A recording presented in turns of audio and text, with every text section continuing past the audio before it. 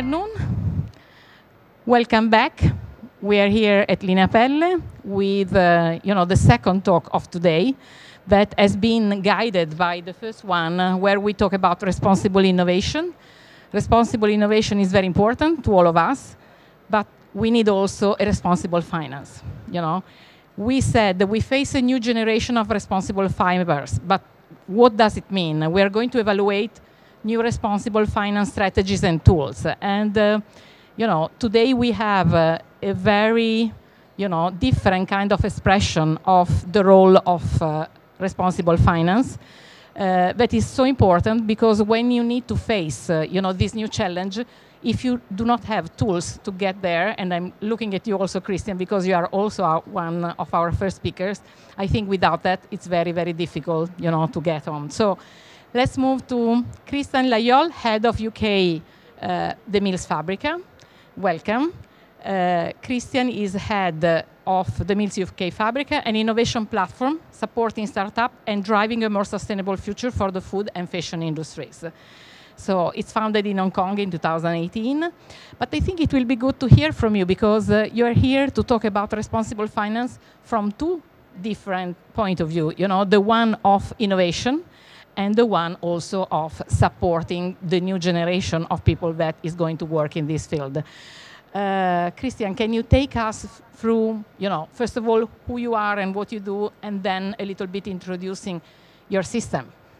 Thank you, Juicy. A pleasure to be here.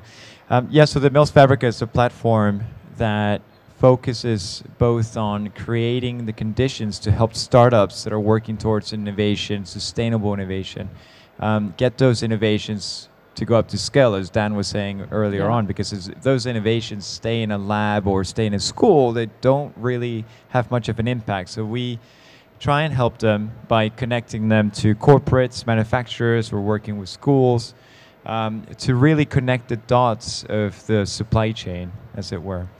And concurrently, we have an investment fund that allows us to invest in the startup. So we invested in Bolt Threads, for example.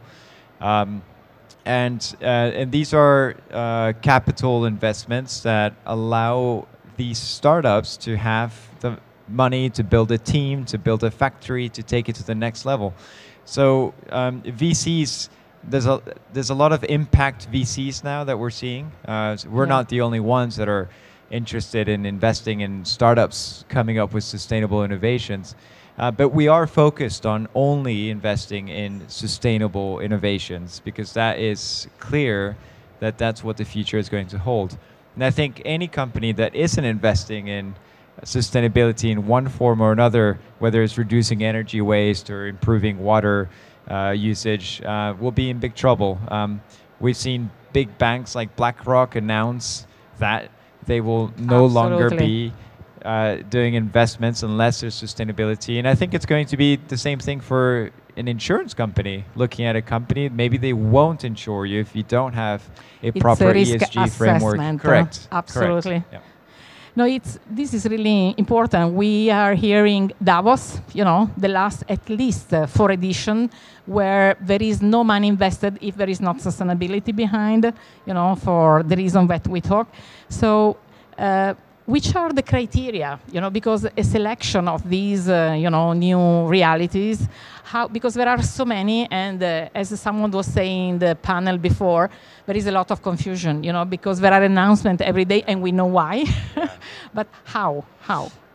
It's very hard. There's a lot of companies working on alternative leathers, right? Alternative materials. There's new fibers. There's new ways of dyeing.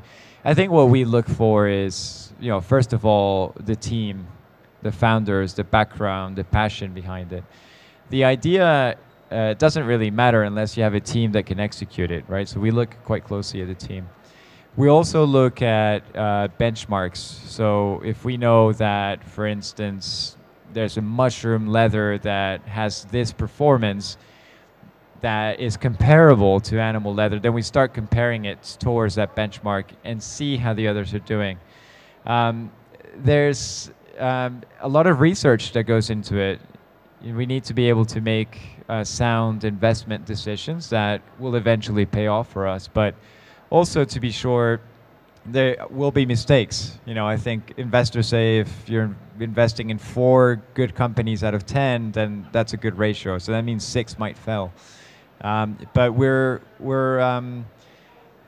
focusing specifically in a space that's less crowded. I think there's a lot of interest at the moment in circular second-hand marketplaces and e-commerce. That's very crowded, and it's going to be very quickly, I think, dominated by a few players, right? You already have Vestiaire Collective and the Real, and so that's very hard to enter that market. What we're looking at is earlier on in the supply chain, so with new material innovations, this could be even the way that cotton is being grown. We're looking at hydroponics. We're looking at new systems that allow for more efficient growth, that use less land, less water. And then we look at the whole supply chain. So is there a better way of dyeing leather or dyeing garments that has less chemicals? So so that's the sort of the journey that we're looking at, and it's quite exciting. And as I was telling you earlier, we're also comparing it to the food industry, which is doing some amazing things, especially in traceability and transparency and blockchain, from which the fashion industry can learn from. So that's just a bit of a recap in terms of where our focus is. And that's what we're waiting for, really, to have someone that has already done some experiences and try to, you know, copy something that is a best practice. But this means that you have amazing teams of experts. We do. We surround ourselves by a lot of experts. There's advisory boards. We've got scientists that know what the startups are talking about. And so it's important also to have a good advisory board that can vet and ask the hard questions, and especially more technical questions when you're looking at you know, new molecular structures, and you know, we're talking about nanocellulose and growing that in a lab. Absolutely. So we do surround ourselves by good advice. Yeah. And which kind of advice would you give to someone that is fronting, you know, a new generation of material and is looking for funding? You know, what are you going to suggest? Well, I think a really nice way, if you're a young startup, and you know, they apply to some startup accelerators. We run one ourselves. We run one in Hong Kong, and we run one in London. There's Fashion for Good in Amsterdam. There's a lot of them. Honestly, that's not an issue, and I think it's a really great way to get inside the network of getting to know VCs. And you know, if you're a startup, you're looking to develop potentially a product or a service, and typically these startup accelerators give you a good framework to accelerate that, and being surrounded by other startups, I think, helps rather than just kind of doing it by yourself. Absolutely. I think the new business model is looking again at partnership more than individual gain. I think sustainability and innovation has to be about collaboration and partnerships. We can't just close our doors and keep our secrets and be exclusive. You know, I think this is the one thing that, unfortunately, you know, I think fashion has been very heavy on the exclusivity aspect. Sustainability is not about that. We need to be more collaborative. No, there are ways to be exclusive, you know, and sharing. That's right. At the same time, I think, because we want creativity to come, for sure. But creativity is another, you know, is another matter. So last but not least, can you share with us some of your, you know, case histories, you know, and a little bit the story behind it? Some of the startups that we've invested in? Yes. Okay. Yeah. Yeah, so I think a really interesting one actually is a startup that we invested in when they were coming out of Central St. Martin's as a student. So we have an award that we support at CSM specifically for the Future Materials course. And every year we choose students, give them a residency in our startup incubator, so they get to spend time with prototyping machines, but at the same time we organize visits and tours to manufacturers to really get them to go inside of the industry and meet as many people as possible. From when we did that 3 years ago, the person I'm speaking about has gone off and worked with big companies like Lensing, and she actually worked for Bolt Threads as well, and now is back in London and is creating her own startup called Modern Synthesis. They're growing shoes in a lab made out of cellulose. It's really fantastic to see that. And so she approached us. We were delighted, and we incubated Modern Synthesis. So right now we're helping them to find a partner, and they're looking for partners in footwear. They're looking for partners that can develop a handbag, which is currently their focus. But it's quite important to be able to invest in young startups, even if the ideas sound crazy. I think where there's passion, there's a way. So that's, I think, a good example of what we can do to be more responsible in terms of financing, or at least supporting the startups. And you're just saying that finance is really important, because without that, but it's also the responsibility is really to look for someone that is also helping you in delivering your project, from the expertise of having close to you some companies, some possible partners. So it's really 360 degrees. Absolutely. I think it's collaboration. Even if it's just with the third party or the manufacturer or the school or the designers, that's what we need to do. And I think so any startup that's out there, they should just have as many conversations as possible, go through as many startup accelerators as possible, and network and ask questions and challenge. That's the mantra, to dare and to ask questions, and then to develop together with expertise all together. So thank you very much, Christian. And Mark Herrema. Hi, Mark. Can you unmute? Yes. Okay, good. Now it's better. Welcome. So Mark Herrema, co-founder and CEO of Newlights Technologies. So in 2003, you co-founded, Newlights with a vision of using greenhouse gases as a resource to make high-performance sustainable materials. After a decade of research, Mark and his team developed a technology that uses a natural process found in the ocean, right, to convert greenhouse gas into a material called air carbon. So can you talk a little bit to us, Mark, about Newlights and air carbon, and how responsible finance is so important in the process of developing and communicating and making this change that we need in our system to go to the next step? Yeah, absolutely. Thanks for having me.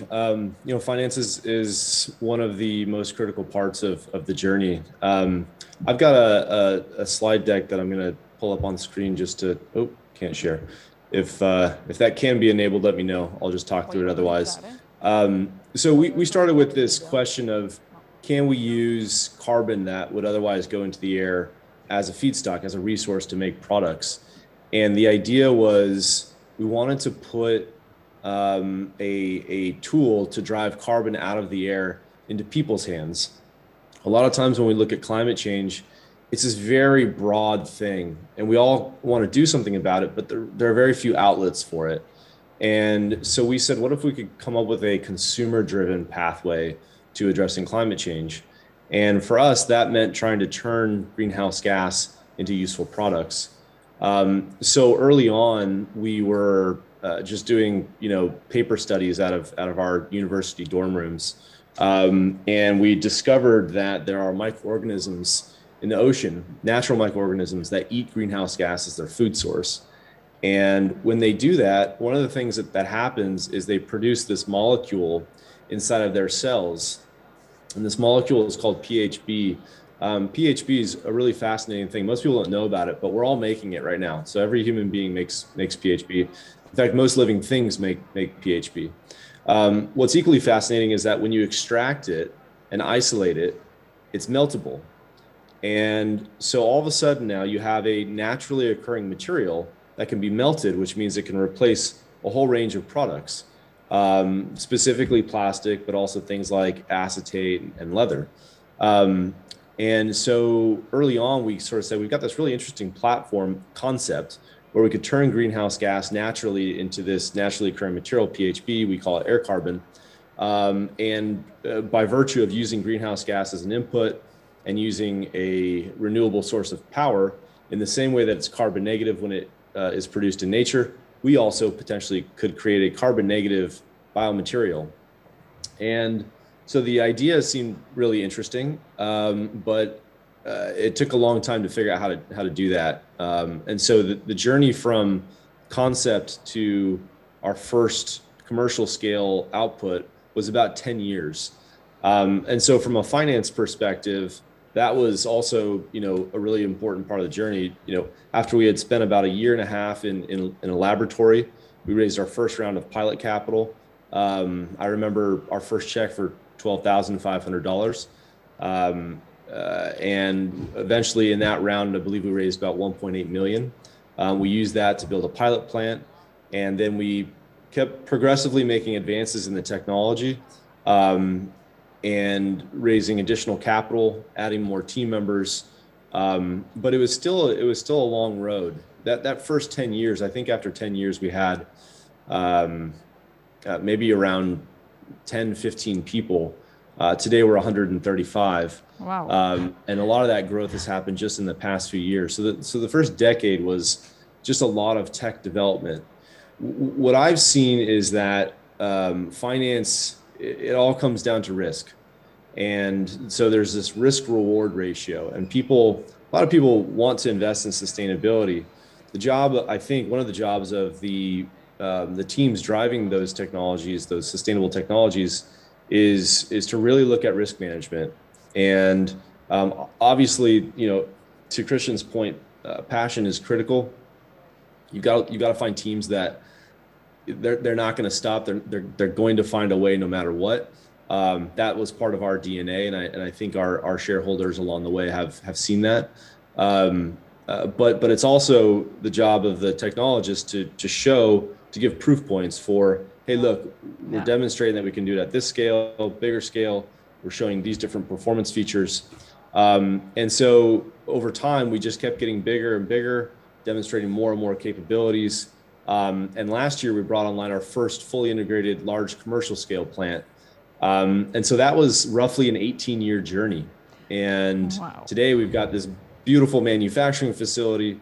We're flowing foodware to the market. We're flowing carbon negative leather replacements. We're using blockchain technology to track all of the carbon footprints for our products. You can buy one of our Air Carbon wallets, and there's a blockchain number on there, and you can track everything that's going on there, and the third-party validation for the carbon footprint. All this very cool stuff.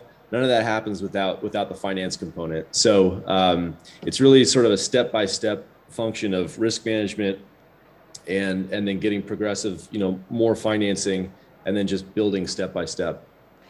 Yeah, and one question, 18 years old journey, so it's a life. How do you think the world of finance and responsible finance in particular has changed from that time to today? So someone that is starting today, and we will go to Iris as well later, because she's in the middle of something really interesting as well. How did it change? Which are the suggestions, for someone like you that has been through this? What can you suggest? I think Christian had a really good point on collaborations. We actually were not good at that. For the first 10 years, we were in stealth mode. I mean, we didn't really collaborate with anyone. And I think it's a good point to make that the more you collaborate, the more you can learn and sort of shortcut learnings that would otherwise take a long time. I think that, look, there has been a massive change in the 18 years that I've been doing this. I'd say the past 5, and then really quickly over the past 5, we've seen an uptick in ESG emphasis like nothing that we've ever seen before. And so that's a function of I believe the investment community has recognized that there is broad scale demand on the consumer side for sustainable products. And so corporations are responding to that, and the investment community is responding to that. I think one thing that's important for new entrants is to be really clear about what the value proposition is. The more quantifiable you can make it, I think that's really helpful. Broad-based is fine. There's nothing wrong with wanting to change things in a big general way. But the more specific you can make your impact, it helps the investment community understand where things are going. And absolutely, and we keep saying that we need to focus. There is nothing generic, and generic is good for people that will not and at the end will not change anything because it's not possible in a generic way. You need to understand where you want to go and how you want to make your personal, footprint and, action plan as well. So last but not least, what is your next steps as Air Carbon and Newlights? It's growth. We now have our commercial plant online. We kind of considered our solar panel. In other words, as we go forward now, we're just adding more of these plants. So that was a major inflection point for us from a de-risking standpoint. We're now selling in almost 2,000 locations across the US. And so we're just focused on now growth and having been in tech development for so long and demonstrations and so forth, it's a tremendously exciting moment for us. And so we're now looking to build our next global scale manufacturing facility. And that's something that we're working hard on. We want to see major change. We didn't start this company to be an interesting, niche sort of thing. We, like everybody here, we want to see real true change. And it's nice to finally be able to start delivering to our eager customers. Everybody within the ecosystem wants to do something, whether it's a corporation, a fashion company, but the challenge is often the availability of the solution. So it's really exciting for us right now to finally start to be able to deliver. And now we would just want to do that in a bigger and bigger way. And you think that responsible finance is available? It's not just something that we see on the magazine from time to time. No, I think it's a real thing. We see significant demand for our platform in that community. I think there has been a real shift. Thank you, Mark, and welcome, Dio. Hey. So, thank you. Dio Kurosawa, co-founder of the Beer Scouts, a friend, but at the same time, is at the forefront, like us, at the war against waste in the fashion business. That's sometimes how we call ourselves. But it's a deep knowledge about the supply chain at global level, about the current system. So we are not anymore into the future, and how to drive, talking about sustainability. We need to look at what we have and try to change it, right, Dio? And we have been, talking about how finance can help something that is already existing, something that is doing a lot of announcement in terms of changes as well.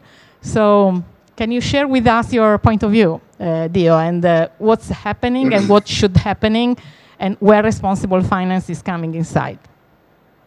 Thanks, Juicy. Thanks very much for inviting me. Essentially, as you know, we worked with the Bear Scouts trying to piece together collaborations between brands, retailers, and most importantly, supply chain and innovative supply chain members from all directions, from direct-to-consumer shipping from factories to blockchain and metaverse NFT solutions, you name it. I mean, literally, we're playing in very innovative spectrum. But what we find is that as innovative as we can offer brands and retailer solutions, often we're still stuck at the place of, does this new innovation truly replace the traditional?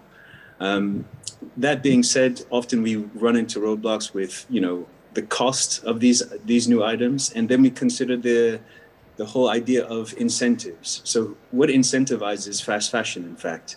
If we look at the fact that fast fashion is able to continue, it's not just because, I hear often, and I just heard not so long ago, that the youth or Gen Z and new consumers are ready for responsible fashion.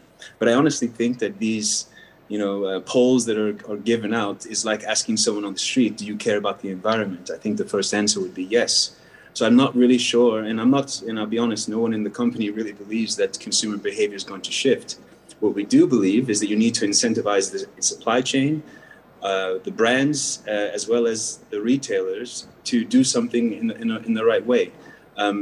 As I said, fast fashion is incentivized by the fact that responsible fashion is a privilege. If you think about emerging markets like India or China, I mean, they're experiencing wealth for the first time in their life, or disposable income for the first time in their life. So is it fair for us as the Western world to tell them not to follow what we've done? It's very difficult. So what incentivizes them? And I think finance has an opportunity here. So if I'm working with a retailer, I'm looking at what they're looking for and what ticks their boxes as far as an incentive is concerned. We also look at the supply chain. Of course, we're always putting a lot of pressure on suppliers to try and do more. But there's never, an idea of giving them more to do more. So what we've been doing lately is decreasing the inequality gap between the supplier and the brands. And how we do that is gross profit margin share between the brands and the supplier, whereby the supplier, for the first time, has an investment in a way in the brand, and the brand shares a agreed upon percentage with the supply chain of the gross profit margin. This is essentially the ability for the supplier to invest or reinvest into his supply chain or to his business, and maybe invest into new innovations that the brand has been requesting or asking for, maybe to pay a living wage, basic things in reality. But this is something that should, in my opinion, should have existed long ago. Well, for sure, we are, I think, highlighting another part that, it's called laws and governments, I think, because we are, okay, and for sure, this is something that is going to come, because where the money is going, at a certain point, things are going to change. But which are the kind of suggestion that you could, give us today in order, also from basic perspective, about people that are already operating, because we know that the world is changing. We know the consumer is not so informed, Dio, and it's not his fault 90% of the time. No, it's not that. I don't really fault the consumer. I mean, we're living in a capitalist society where obviously the rewards are given to those who, promote business or big business, and we all kind of follow those things from a trend perspective. So I don't fault the consumer, and I actually don't fault anyone. I'm a very forgiving person, but I know that we're running out of time. So what I'm looking for is solutions for everyone to have an incentive to eat off from, to continue to feed our families, but at the same time, not to have a negative impact on our environment. So, we started this whole, what we call in-kind investment, whereby there's a gross profit margin share between brands and the supply chain, in order to ensure that both parties have an intrinsic interest for success. And in reality, what this really basically means is that if you're a brand, and I'm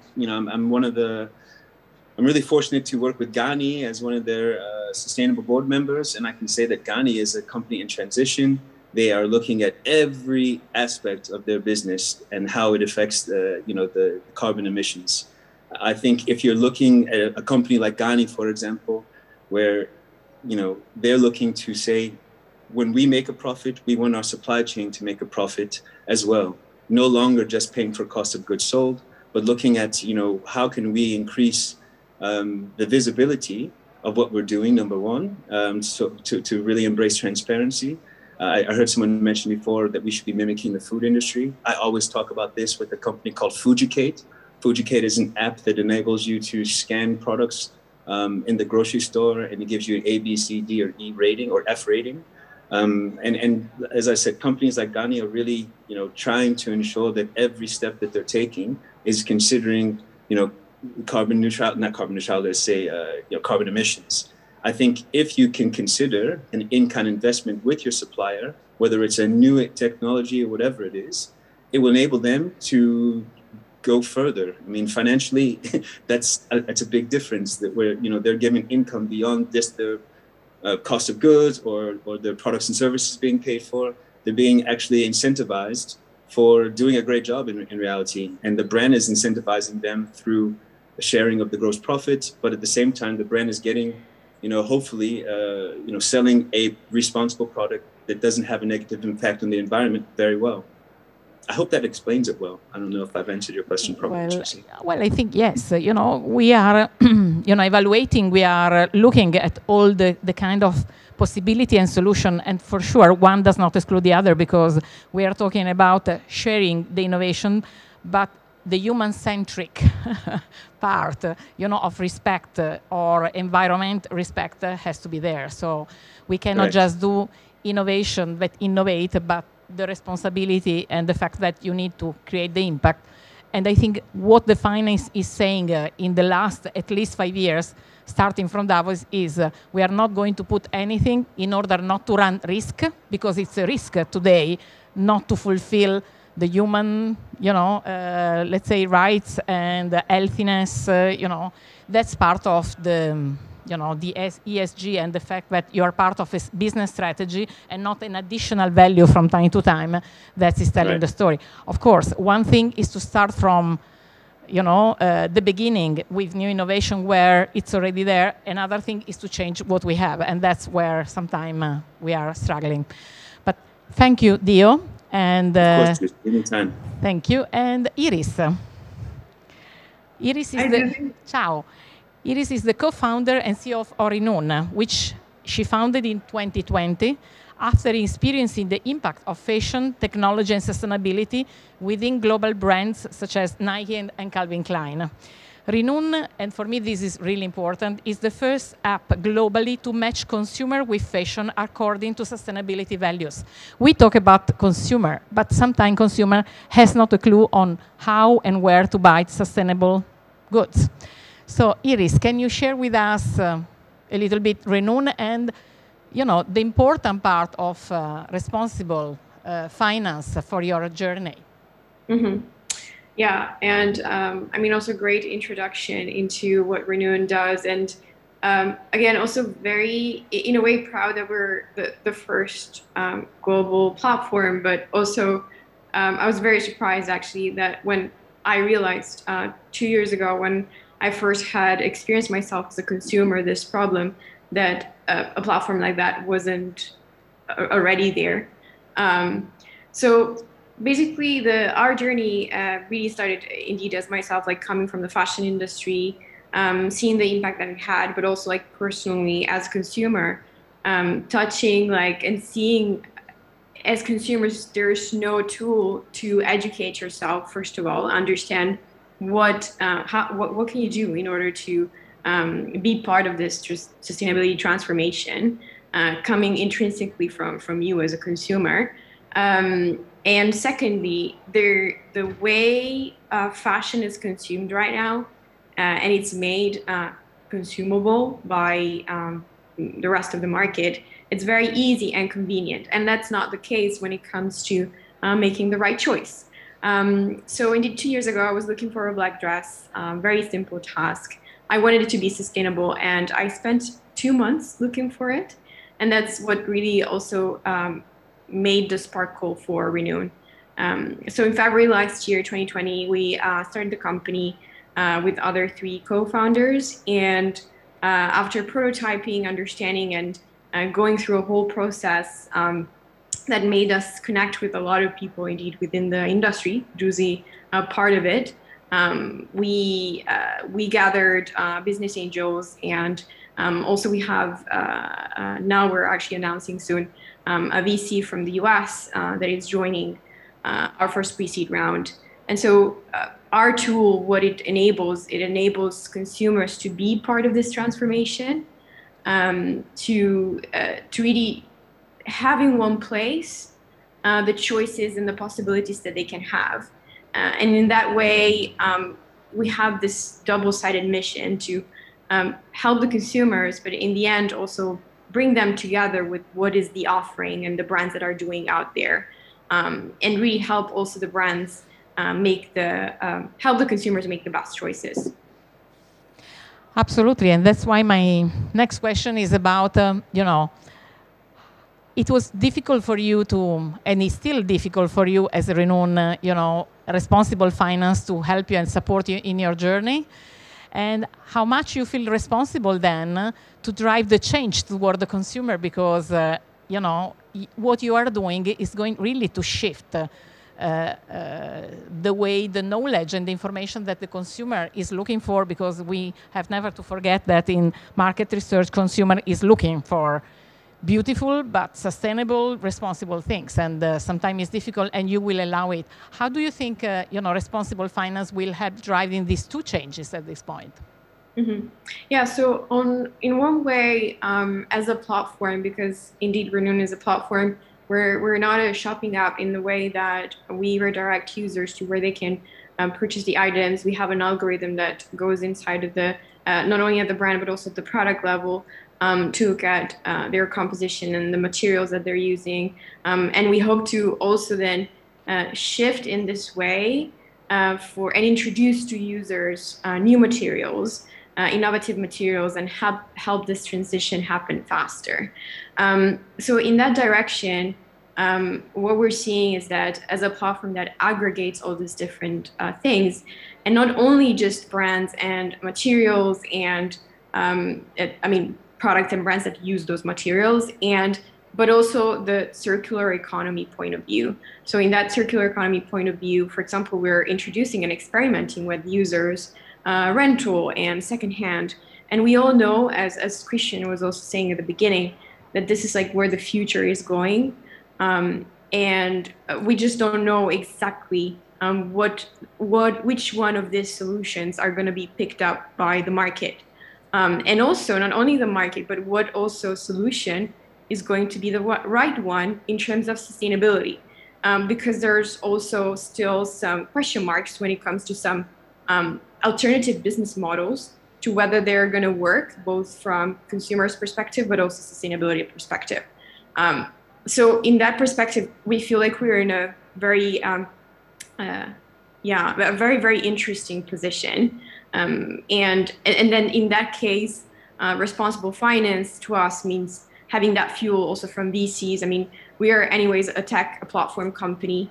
And in that case, I think also what Christian was saying before, I think we went through a pretty normal path when it comes to startups.